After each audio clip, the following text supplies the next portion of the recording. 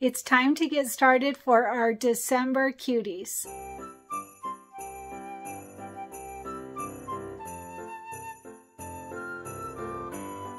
Hi everyone, Cristin here, and today we are going to start on our December Cuties. Like I said, we're starting a little late, so I'm going to do my best to rush through it, but we'll see.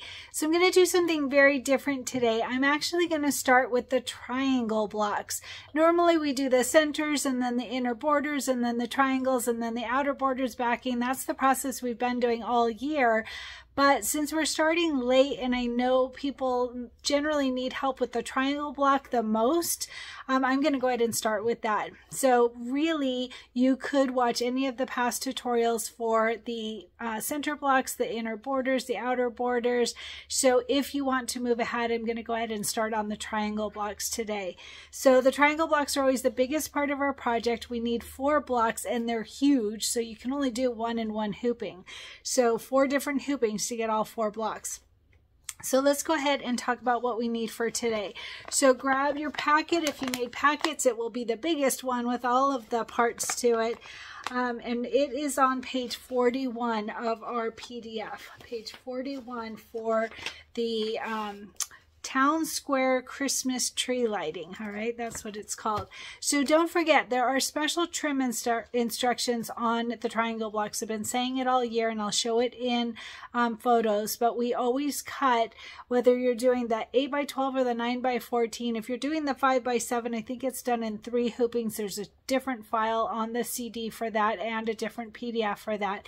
But for the 8x12 and the 9x14 file, either way, we're going to cut it all the way across to the end of the fabric. We are not going to stop where the stitching stops. That's the most important thing. Just cut all the way from the bottom part to the triangle part, all the way to the end of the fabrics, and then you'll do fine. All right.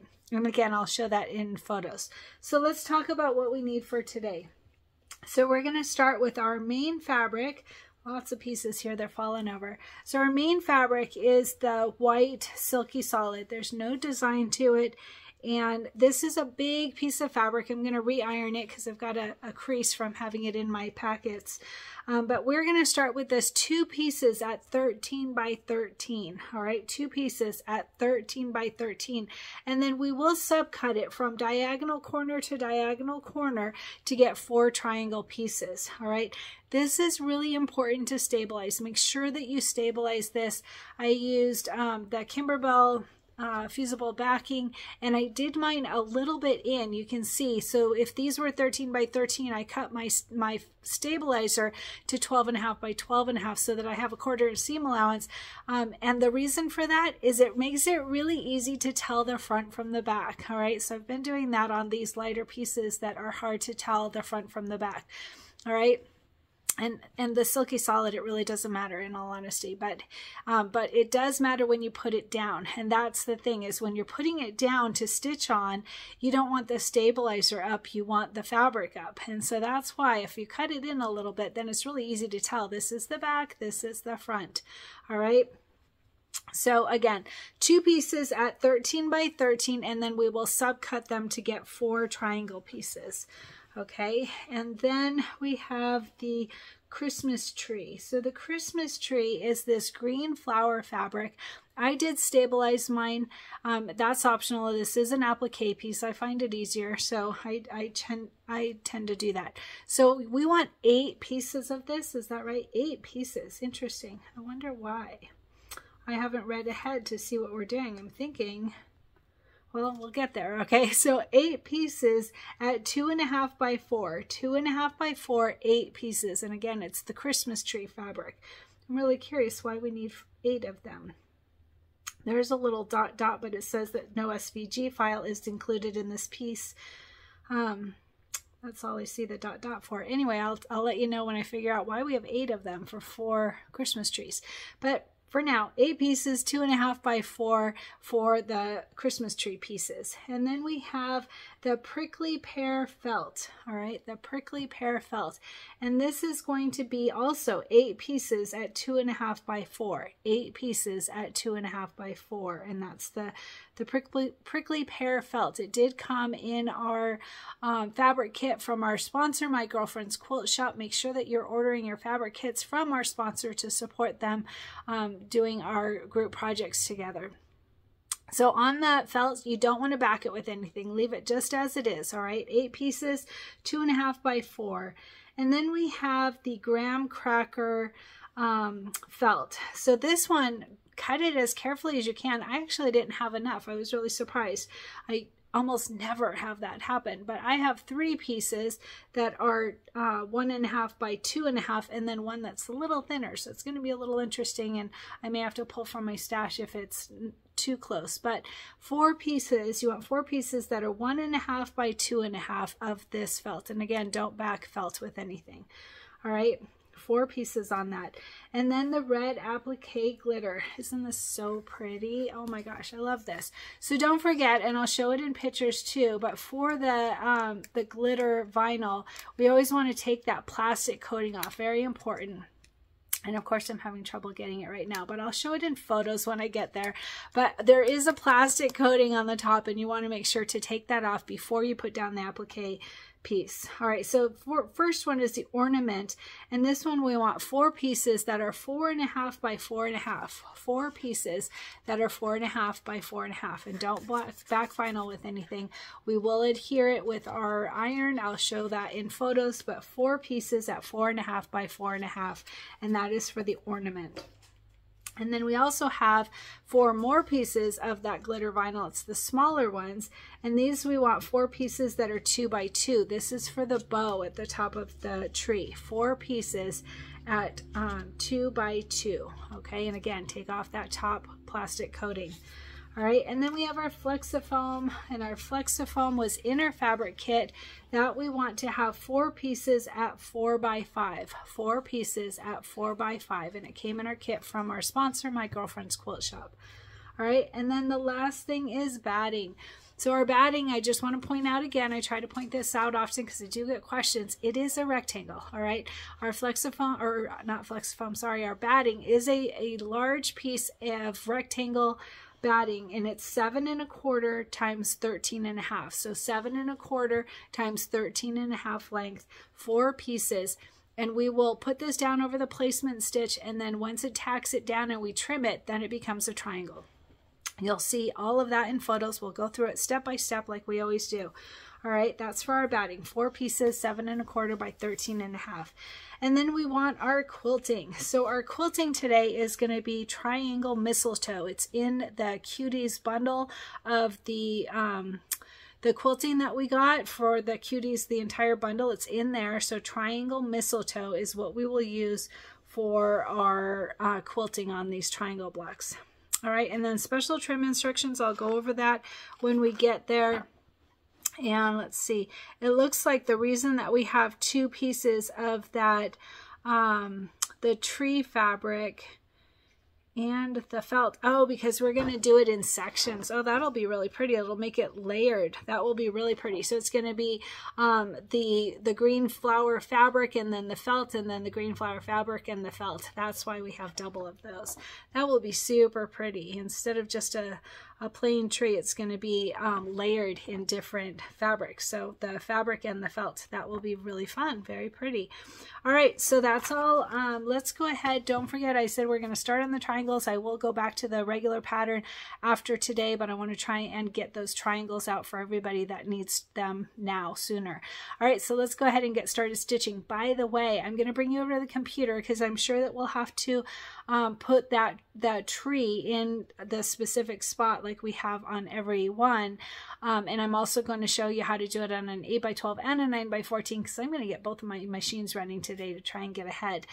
So I'm going to bring you over to the computer and show you in embroidery software how to turn the design in exactly where it needs to go. All right, so let's go ahead and get over to the computer. And real quick, I want to mention that you absolutely can rotate the tree design and place it in the exact right spot using just your machine. If you don't have embroidery software, that's not a problem. I'm going to bring you over to the computer just to give you a visual so that you can see where it needs to turn and where it needs to be placed and all of that. But you can do that on your machine if you prefer. I like using embroidery software because then it's on my big computer monitor and I can see it really easy, and I find that easier personally, but some people prefer to use their machine, and you absolutely can do that.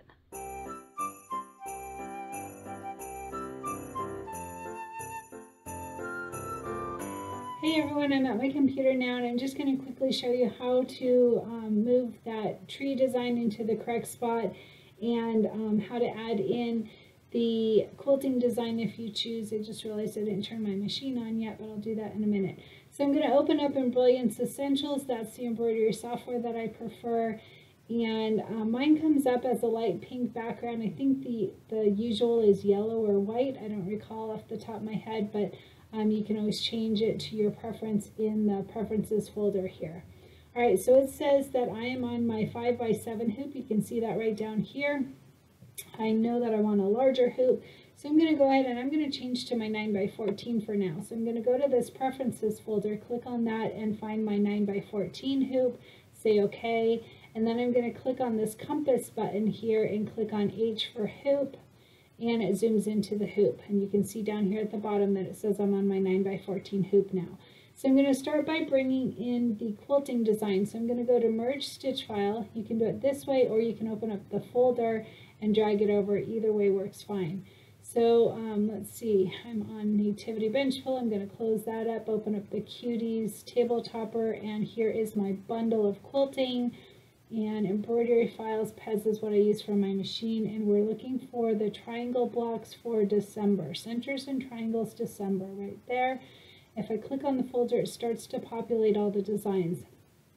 All right, there's the 5x7 of the triangles. I want the larger. There's the 8x12. You can see the difference right here. See how it's just, it doesn't go quite as far to the end as the 9x14 does, but even the 9x14 doesn't go all the way either, so it really doesn't matter at all. I'm actually going to use both designs since I'm going to use both of my machines, and I don't have two of the 9x14 hoops. So I'm going to double click on the 9x14 design. It goes to the middle. There's that mistletoe. That's really pretty.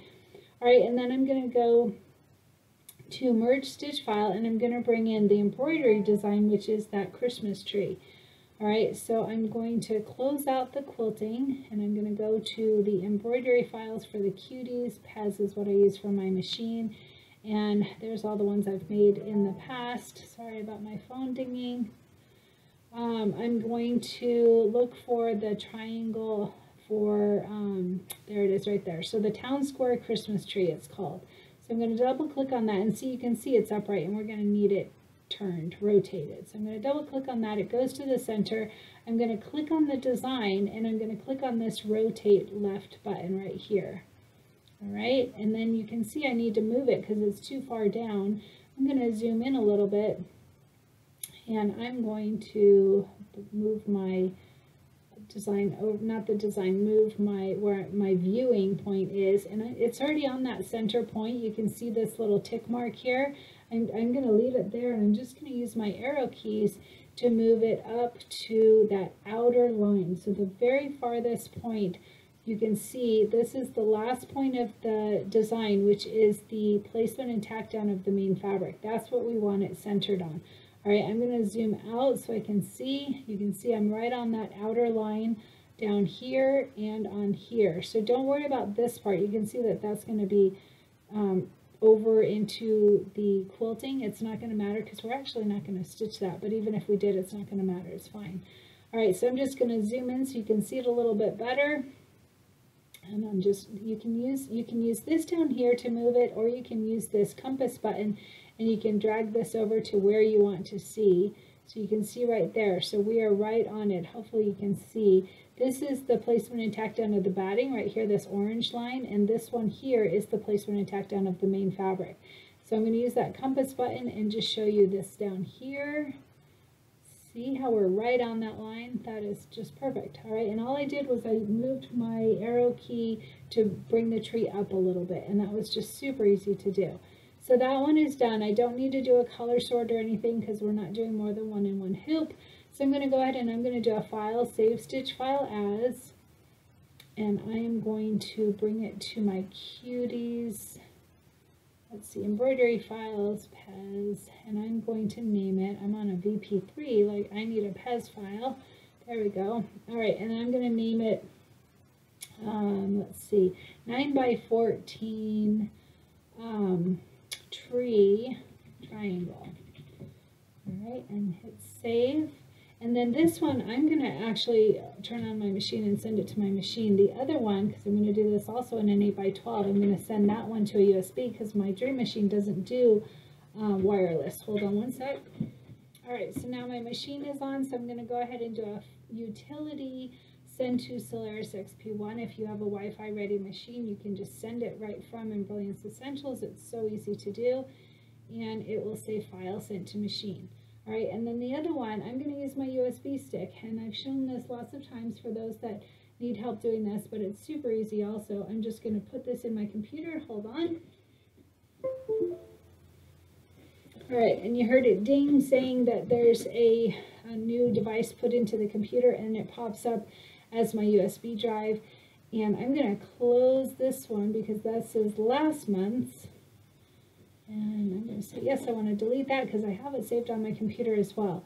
So on this one, I am going to actually create the same thing in an 8 by 12. So I'm going to go File, New Page, and I'm going to open up the quilting design for the 8 by 12. So merge stitch file, go back to the quilting bundle,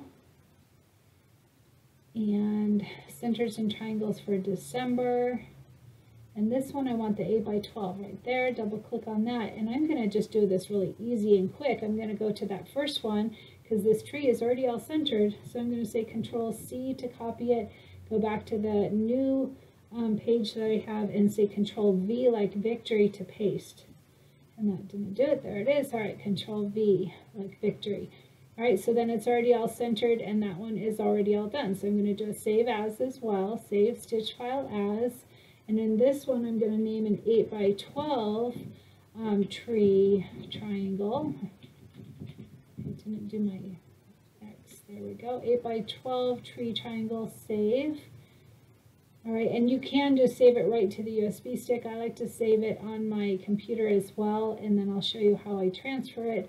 So I've got an F. I've got the F USB drive. I'm going to say File N. I'm going to say Control N to create another pocket or another folder, and I'm going to go to where I have that saved. It's on my desktop, and cuties, table toppers, let's see, embroidery files, Pez, and I'm looking for the 8 by 12 tree triangle.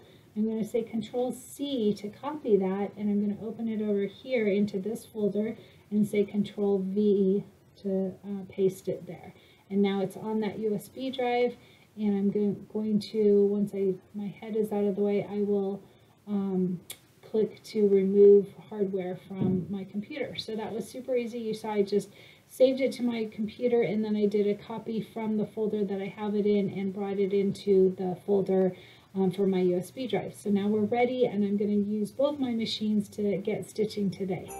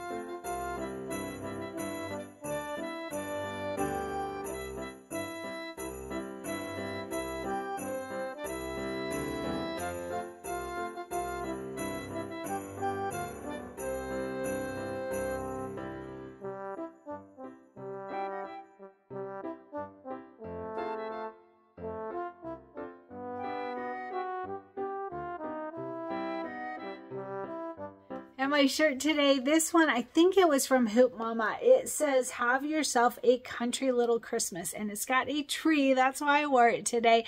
And I even added bling onto it so that it lights up, or it bling rhinestones, right? So it looks really cute. I think that is a really fun design. I believe it's from Hoop Mama. I will add a link if I'm correct in that. Either way, underneath this video, I will add information. And the shirt itself is from Amazon. It's that one that I really like. It's made from Anvil. It fits well. It's got a hood on it. It's not the stretchy one. It's the other one that I have a bunch of. And I will add a link under this video of where you can get the design and the shirt. And for the shirt itself, as long as I find it, I will add a link here and add that for you so that you can purchase from Amazon to get a shirt to embroider for the holidays. All right, so let's go ahead and get stitching.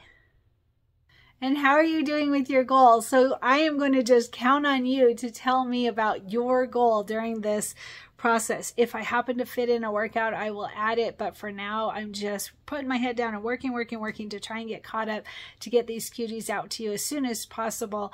So in the meantime, tell me about your workout. I want to hear about it, whether it's a workout or cleaning out cupboards or whatever it is. And don't forget to like this this video. If you are enjoying this content, please hit that like button. Somehow it really helps the algorithms in YouTube to keep me running, because I have a minimum I have to meet. So please hit that like button, put in a comment if you prefer, but even just hitting that like button helps out a lot. Thank you.